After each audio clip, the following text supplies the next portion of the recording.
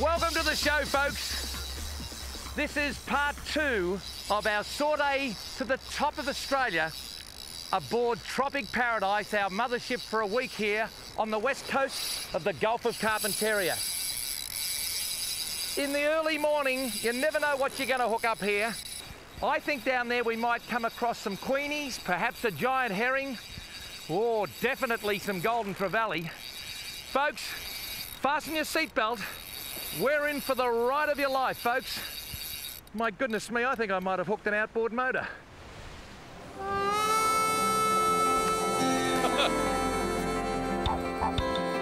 Thank you, Mother, for the rabbits. The old bearded burbler, he's in his element. It's just like nature. It's what we're all about. Wagons ho! Have a look at that! Just when they think it's safe to come out. Not an animal! Bang! I guess in the end, that's probably why we all go fishing.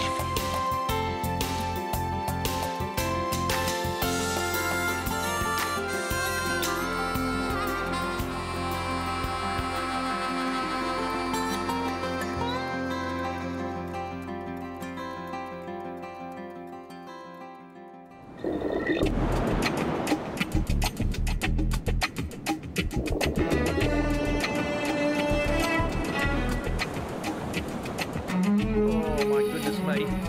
This is a big fish, folks. So one word that comes to my mind is power. And there's only one word to describe what I'm feeling at the moment. Only one word. Absolutely magnificent. After all of this time, I never ever tire of this because number one, I love fishing. I love the environment. But you know what? They reckon I'm a Samson fish short of the continental shelf, but I really am. I can feel you sitting back there saying, I wish I was up here. I wish I was with Rexy, just seeing nature at its very, very best. And that's what I get out of it. I've got as much drag on this reel as the rod will take.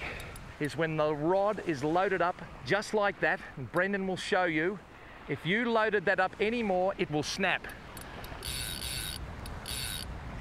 Now, when that happens, kids, don't pull. Just allow the rod to sit there and the fish to tire. Although I have a sneaking suspicion, folks, that this fish is just sitting in the current saying, what is this? I've got a bit of lolly in my teeth, you know what I mean? This is a very, very big and powerful fish. And I just feel totally committed now to get this fish in to show you just what a tiny little artificial fly made of fur and feather, around about 8 to 9 centimetres long at the most, can catch a fish over a metre in length.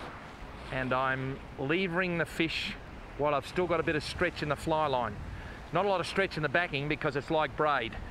And when I get him to ease up, I'll charge down and I'll get some more line back on the reel. The reel at this stage is doing a good job, but the rod is the thing that's really starting to tire this fish out. There's a fish down here in the shallows. It is a Golden Trevally of serious proportions. He's got big, big rubber lips. I tell you what, if you wet his lips, you can stick him to the side of a bus. And come down, mate. Oh, Greg, you do this for a living, son. I do this for a holiday.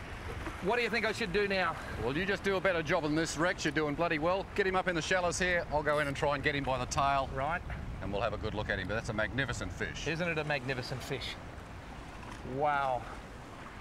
I just cannot panic here.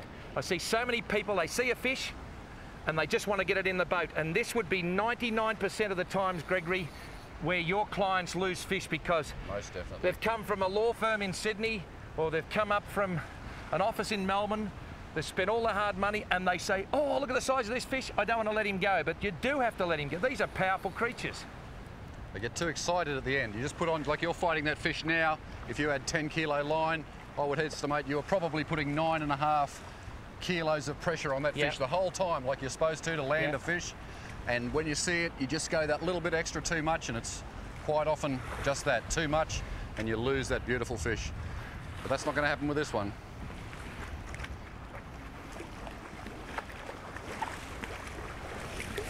Oh, wow. Should be happy with that, Rexy. Look at that. Oh, wow. With a little fly in his mouth. Oh, wow. Come on, mate. Isn't he just magnificent? Look at those rubbery lips. Now, I did actually push that barb down, so that should... Look, it just came out just like that. The barb came down. That is a magnificent fish. I'll stand to the sun for a photograph, do you think? I don't want to take it, you do that. Of course it will. There you go. It is a privilege to come here and catch these fish, and it's more of a privilege for me to be in your living room. And I simply say, thank you very much. Come on, mate. Come on. We're going to get you going, mate. We're going to get you going. I feel his tail. He wants to go, actually. He wants to go. There he goes. Look at that. Absolutely magnificent.